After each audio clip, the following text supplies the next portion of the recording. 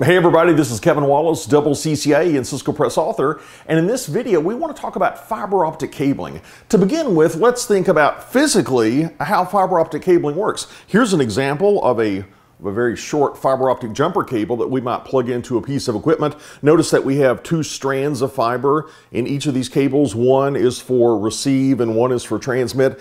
Now, by the way, the particular type of connector we have on this jumper is called an ST, or a straight tip connector.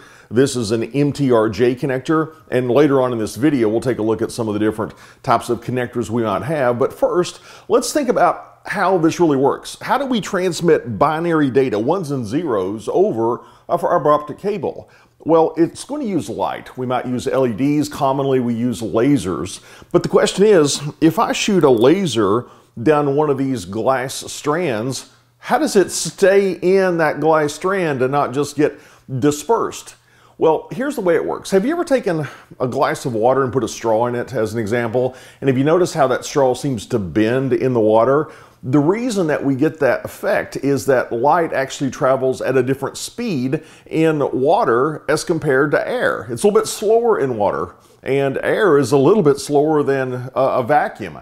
But that's what we're going to do. We're going to change the index of refraction of the glass to make it bend back on itself. Here's what I mean. Let's imagine that we've got this fiber optic cable.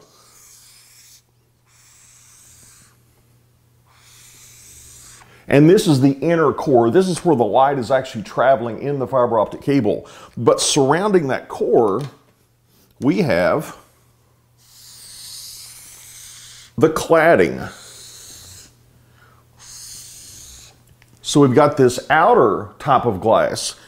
Inside of that, we have the core where the light actually travels. And the index of refraction is very different between the outer cladding and the inner core. So much so that when, let's say we've got a laser coming in here, when the light hits the boundary between the core and the cladding, the index of refraction is so great that, much like that straw appearing to bend in a glass of water, it bends the light. Well, here, the indices of refraction are so different that the light actually bends back on itself. It's going to bend back like this, and you see, it keeps bouncing back and forth all the way down the fiber optic cable. However, if this diameter is too large, here's what can happen. Let's say that we've got another path of light going like this. This is called a different mode of propagation. The laser came in at a slightly different angle, and as a result, it's not bouncing as much as the original beam of laser light did. Can you imagine if we extended this for 2 or 3 kilometers? The distance being traveled by each beam of light is quite a bit different. This one's bouncing back and forth, back and forth, back and forth a whole lot, and this one's barely bouncing at all. We might have yet another mode of propagation where the light almost goes right down the middle. It's going to get there faster. Can you imagine that if we had different photons representing different binary bits, that it's possible that these bits could arrive out of order? Because one bit is going back and forth, back and forth, back and forth. Even though it went first, it might not arrive before another beam of light that's going right down the middle of the fiber optic core. What I'm describing here is something called multi-mode delay distortion. Multi-mode delay distortion occurs when we have different modes of propagation extended over a long distance. And that can result in corrupted data. Maybe the data originally was we had a 0, we had a 1, we had another 0, and we're going in this direction. Because of all the different modes of propagation, it actually might arrive out of order. It might arrive as something like 1, 0, 0. We've corrupted our data. So to prevent this from happening, there's a couple things we can do. Number one, we can limit the distance. In fact, we're going to take a look later in this video at some of the distance limitations surrounding different types of fiber optic cabling. So if we don't go too far, then this is not going to be an issue. Another way to address this issue is to simply have a smaller core. With a smaller core, there's not room for all these different modes of propagation. There's only room for light to take one path down that fiber optic cable. And as a result, we don't have to worry about this multi-mode delay distortion. You're oftentimes going to see this type of fiber optic cable referred to as multi-mode fiber, and the bottom type is referred to as single mode fiber. Those are a couple of different types we have. Now, let's go out to some slides and take a look at some specific types of cables, connectors, and distance limitations. Now that we understand a bit about the optics in fiber optic cables, let's talk about some of the specific connectors we might run into. One that I showed you just a few moments ago was the ST connector. Sometimes that's called straight tip or bayonet. You insert this in the connector and you might be able to see that there's a spring inside the connector. You push and twist and release, and that spring creates tension to hold the connector in place. And these are fairly common. Another type you might run into is an LC connector. And some of the terminology here might vary depending on where you're reading about it. LC, some literature will tell you, stands for lucent connector or local connector or little connector. But notice that there is a push-down plastic tab that allows you to secure and then to release one of these LC connectors. An SC connector allows you to push this connector into the receptacle, and to remove it, you just push again, and it pushes in and it unlatches. And what SC stands for, again, might vary based on the literature you're reading, but some of the literature calls it a subscriber connector, or a standard connector, or a square connector.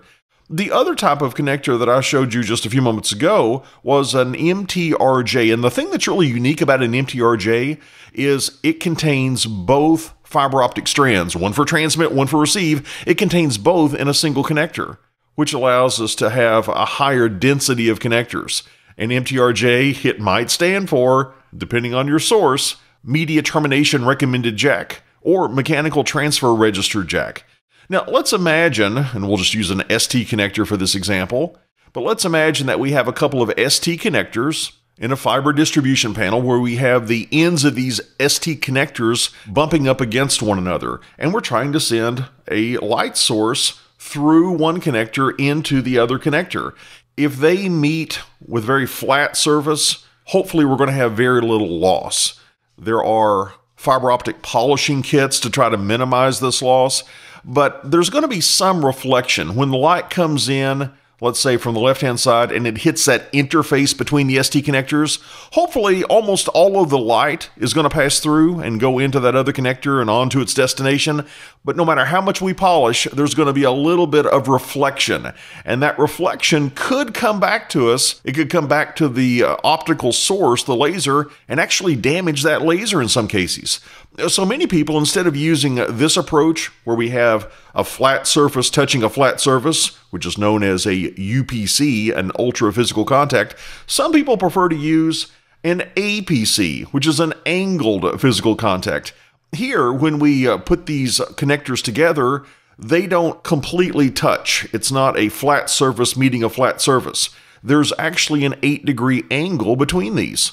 And this is called, again, an angled physical contact. And the idea is the tiny bit of reflection that we get is not going to go straight back and damage the optical source. It's going to be dissipated in the cladding of the fiber. Now let's wrap up this video by taking a look at some of the distance limitations of different types of fiber optic cables. And we'll do this by considering some of the Ethernet standards that are popular out there. If we have twisted pair cabling and we're running fast Ethernet, we're running a 100 base TX, then on something like category 5 or higher, we're going to be able to send 100 megabits per second for 100 meters. If we're doing 1000 base T, that's a gig. We'll be able to send a gigabit per second over, again, 100 meters. Now let's go into our fiber optic cabling. If we have 1000 base LX, the 1000 tells us that we're transmitting at 1 gigabit per second, but the distance limitation is a bit different depending on whether we're using MMF, multi-mode fiber, remember the multi-mode delay distortion, or SMF, single-mode fiber. With multi-mode fiber, our distance limitation is 550 meters, but if we just have a single mode of propagation, if we're using single-mode fiber, we can go for 5 kilometers. Another Ethernet standard that uses fiber is 1000 base SX. This is a multi-mode fiber standard. It again has a throughput of 1 gigabit per second, and here the distance limitation varies based on the diameter of that core. It's really common to have 62.5 micrometers as the diameter of a core in a multi-mode fiber. That's what I was showing you a few moments ago. And if that's what we're using, the distance limitation is 220 meters, but if we have a smaller core, still multimode fiber, we can still have multiple modes of propagation, but not as many. Our distance limitation is going to be 50 micrometers. And hopefully that gives you a sense for how distance limitations can vary based on the type of fiber optic cable that we're using.